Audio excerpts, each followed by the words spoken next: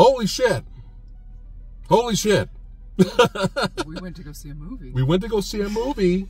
Nobody in the theater pissed us off. There was a little irritation here and there. Oh, okay. With what?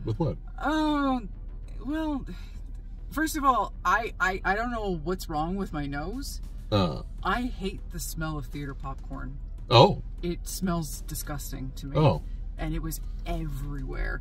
We had a fairly packed house. Yeah, which was was cool. nice. Which was really nice to see. Yeah. This is the second day for opening weekend.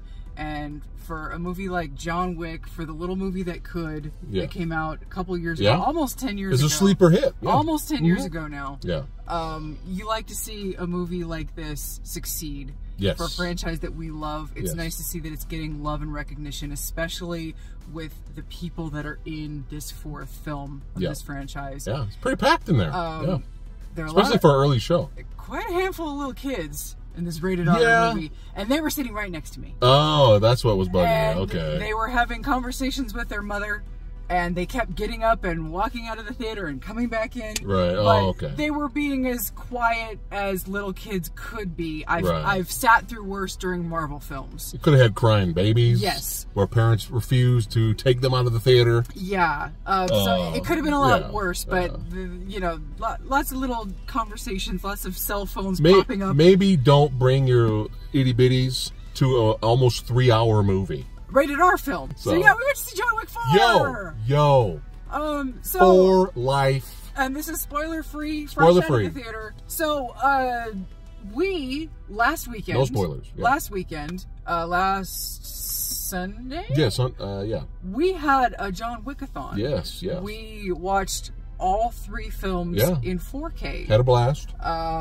And it was nice to kind of have that as a refresher, as a reframing, a reminder of everything, kind of put all the movies and the story in perspective, not just as a refresher for where the story is, but also as kind of a refresher for us also in terms of where we rank the films, because we had only seen the 3rd film once. Yes. We had seen it once in the theater, and for some reason we were kind of iffy on where 2 and 3 stood. Right. And it was kind of interesting rewatching the 3rd movie because we both kind of had the same... At the time, 3 was my favorite. Right. We both had the same reaction rewatching the 3rd film, where we ended up really loving 2. More. Yeah. And when we watched 3, we were like... There's a lot of good qualities in 3. Sometimes you just gotta, still great. Sometimes you just gotta cut a motherfucker. One of the best lines in any film. Fight me. There was a lot of great moments. There was a lot of great moments in 3. Yeah. But in the words of the immortal George Lucas, I think they may have gone a little too far in some places. Right. And you could say that about this movie too. It's very true. But what I was hoping for, my biggest hope coming out of 3, going into 4, was that they would somehow marry 2 and 3. And that's exactly what they did. And I am so pleased. Especially there was such impossibly high table expectations. Such impossibly high expectations going into this with the cast alone. Yeah. You've got Marco Zaror. Yeah, man. You've got Scott Adkins. It seemed like every time they would announce a new name, we were like, Henry Sonata. Come on. Yeah. By the time they announced Donnie Yen, we were like, you're running out of names. And then it's like, wait a minute, they're coming out with the 5th one. You've run out of people. You can't. Where do you go from here? Right.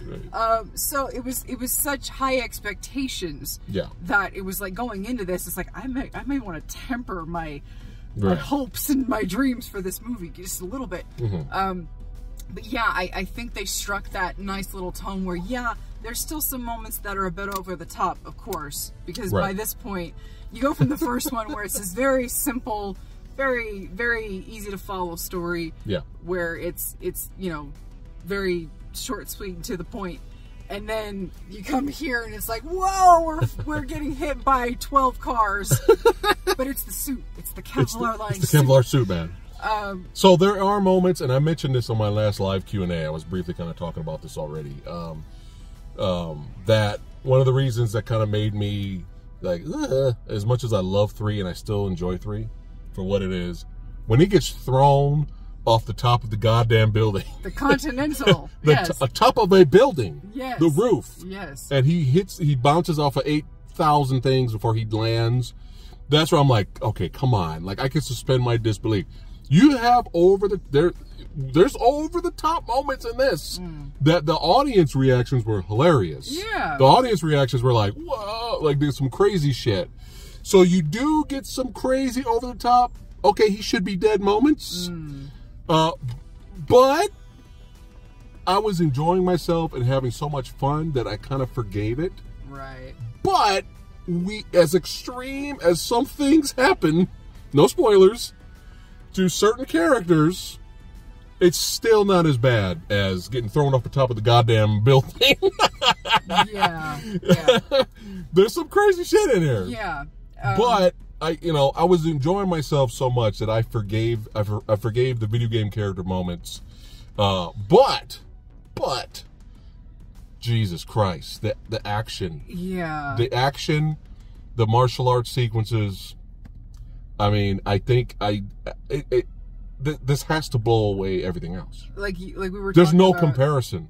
We had a hard... The action in this movie destroys everything. Yeah. That we've seen in the John Wick franchise already. Like you were saying, like everybody had a time to shine. We had characters that showed up that I was worried about for a second when they showed up. Yeah. Because I didn't know. Well, everybody knows who's in this. Because Scott Adkins shines. But it wasn't Marcus just, Aurora shines. Hitters, though. There were two characters in particular. Sonata. There were two characters that showed up that because I didn't know who they were. I didn't know who the actors were. I didn't recognize them. And they were, one was a secondary character. One ended up being a major character.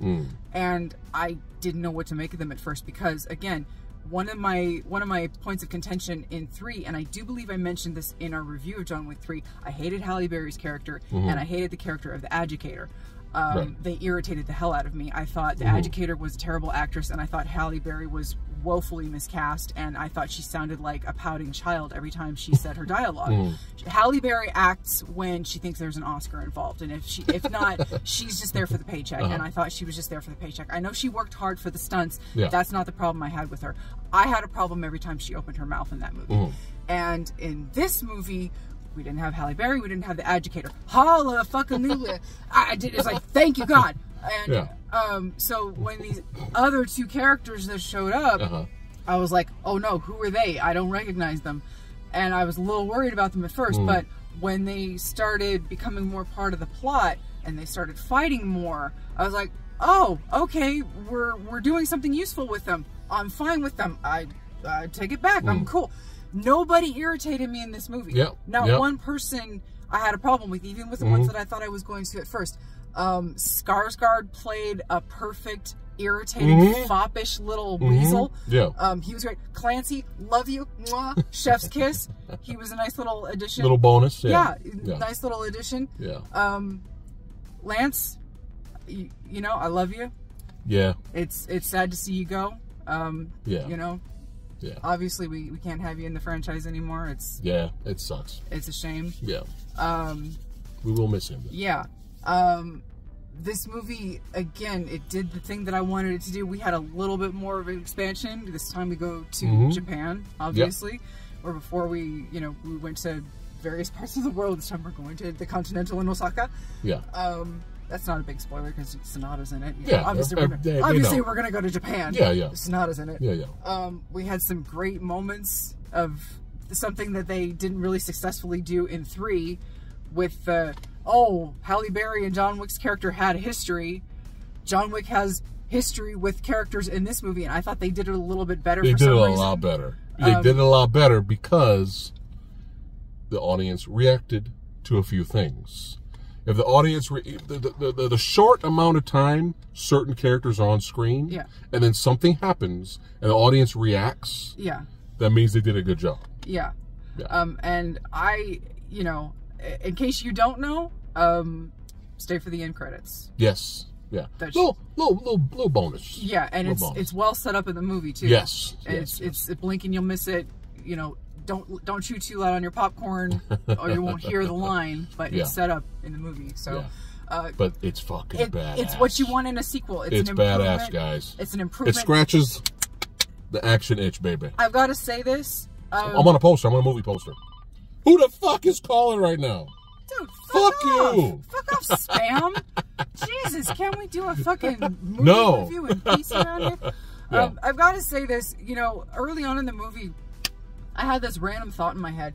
And I don't usually, you know, think like this, but it's so nice. And you were kind of saying something similar like this just a few minutes ago. Yeah. It's so nice. Yeah.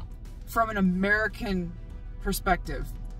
Because for so long, I've always felt a little embarrassed by our action movies as of the past couple of decades.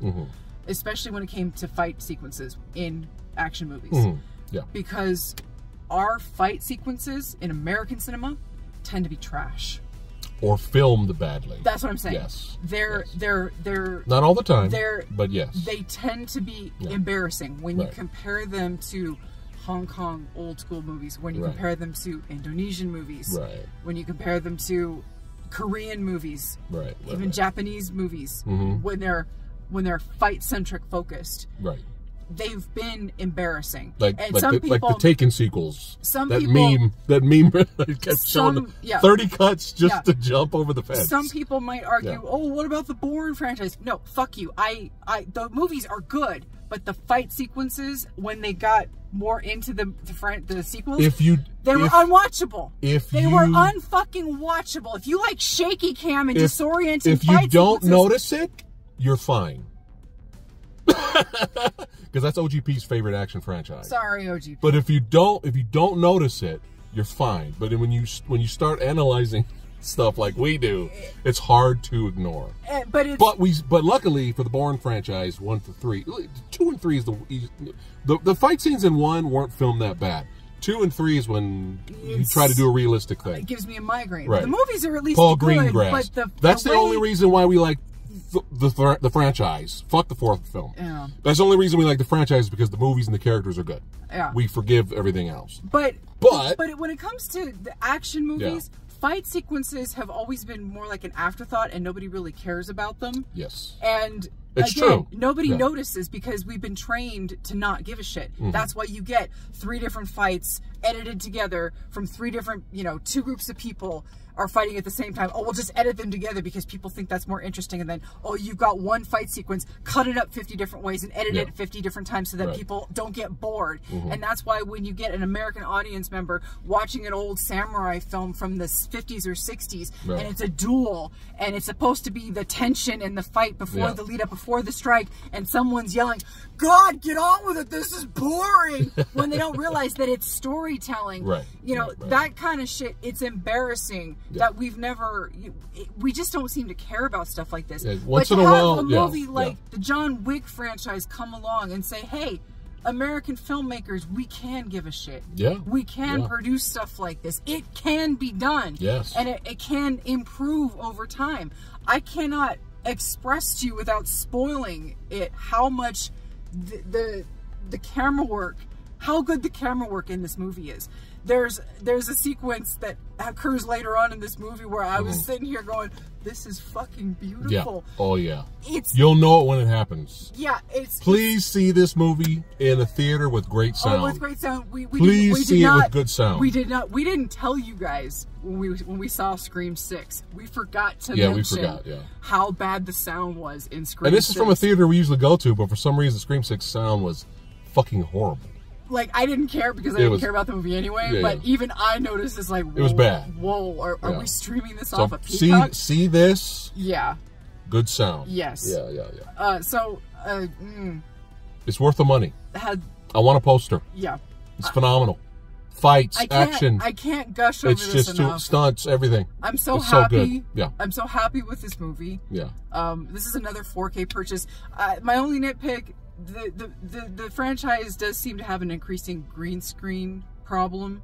There's moments. 3 had an egregious problem with it. Yeah, the motorcycle sequence. That's all I saw was the green screen and the whole chase time. Sequence, the horse chase sequence too. It's in here, but the sequence where you notice it, it's not. It doesn't bother me as much as the motorcycle scene. It's going to show on 4K because when you see what they do, when you see the entire ambitious spectrum of what type of action sequence they're putting together. Yeah. And how complicated it is. And that's, you can forgive a little green screen. That's the thing, though, that the scene was so ambitious and so fun that it was forgivable. Piece de resistance. There was an unexpected, adorable Warriors homage. Yeah. You'll hear it. Adorable. Two things happen. Like, you'll hear it. Absolutely adorable. I was like, where did this come from? More bonuses for us. Yes. More bonuses. So, please, if you haven't gone already, go. So as of right now, of course, this could change later after a rewatch. I want to see this in the theater again. But as of right now, this is my favorite. This is my favorite movie in the franchise. We're pretty high right now. Yeah, we're high off of a movie. It can't happen. Yeah. So, but yeah, go see it. Make sure you guys check it out. Phenomenal. Was there anything else before we wrap it up for today? I kind of wish it had ended here. No spoilers. No. I know I probably said that in the third one, but this one, I wish it had ended with 4. Yeah. I can't wait to hear you guys' thoughts on it. So, but yeah, go see it. Enjoy yourselves. Phenomenal. And don't bring your little 3-year-old to go see the movie. And this did not feel its length to us. I'm sure other people will be different. This did not feel its length. But yeah, we get some dream matches, and it's just too much to talk about. So go see it. Thanks again for supporting the channel. You guys rock. We'll see you on the next one.